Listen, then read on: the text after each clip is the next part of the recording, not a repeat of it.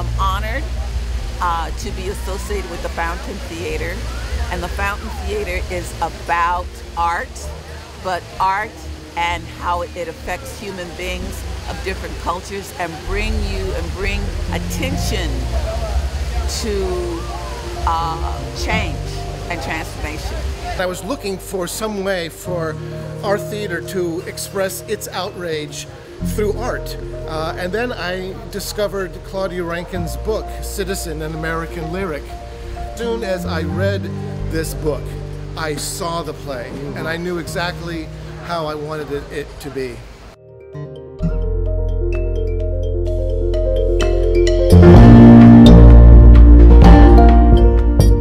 To be better than to present this play about this topic in a public park with the City Hall of Los Angeles as our background. It's just tremendously exciting and so thrilling to be launching this new arts festival in Los Angeles. It's not really a play. That's the thing we try to tell people. That it's an adaptation of a book of poetry, meditation on what's it like being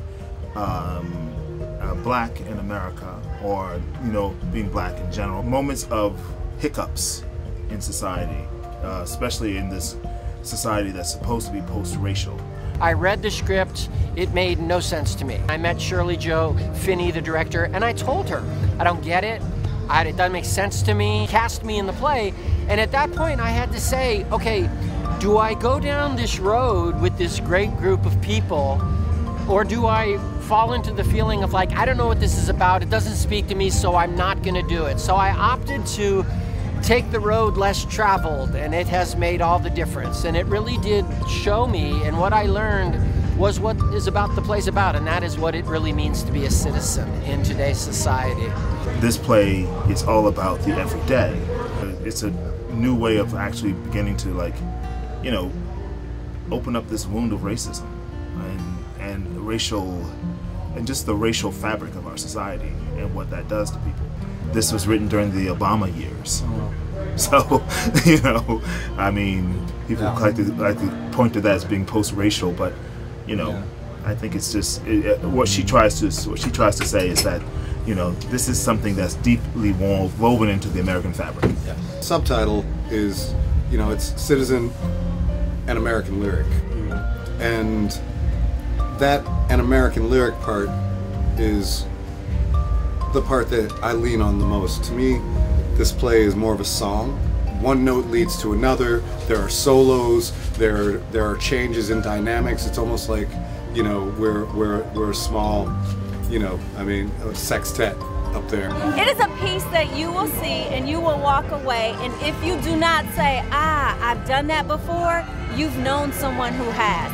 And I feel like it's a great educational piece. It's almost like a mirror that's being held up to say, look at what you're doing.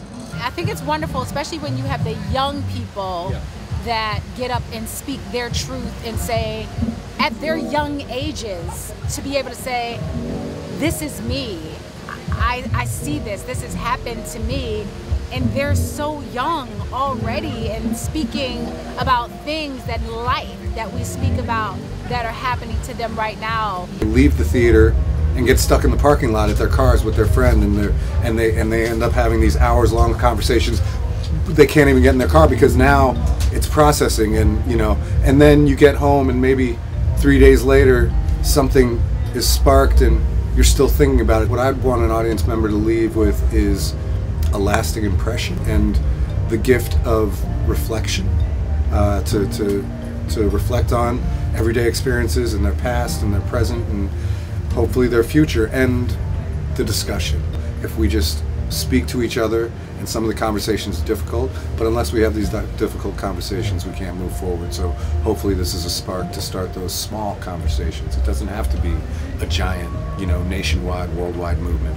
Very small. If you can talk to one person and listen to and understand each other, and one by one. This production, this piece, is more than just a play.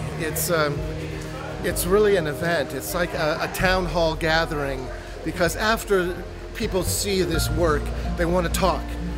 They want to engage, and to me, there is no higher calling for theater than to trigger that kind of conversation. We just need to really listen to one another and just take a moment to reflect sometimes on what we've heard, and maybe even research a little bit, and don't believe everything that's just thrown in your face. You know, take a moment to find out what the truth really is and what's going on. There's a lot of that out there. So I just encourage people to listen, which is something I shared last night.